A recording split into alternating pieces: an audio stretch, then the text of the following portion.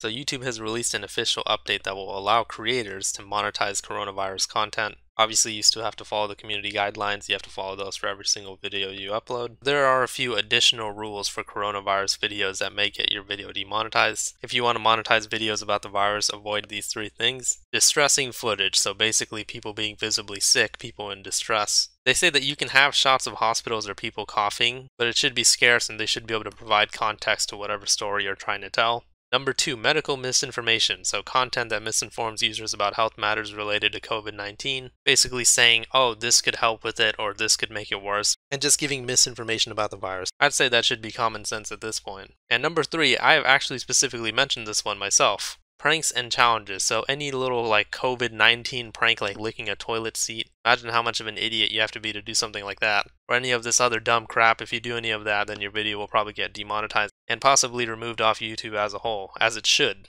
Yeah, they say that your videos could still get demonetized when you upload them because their systems are still learning. But overall, now they're allowing people to monetize coronavirus videos. This is obviously good, right? But my only issue with this is what they should have done in the first place. They shouldn't have just demonetized every single person who ever mentions the virus. I feel like that's just not right. But they should have taken these three things into account as well as the community guidelines, and that's how it should have been since the beginning. I have to be unbiased here, although this update is very good and I'm glad that they're doing this. We also all have to admit that if YouTube had just done this in the first place and not demonetized every single person who mentions the virus, things would have been much better.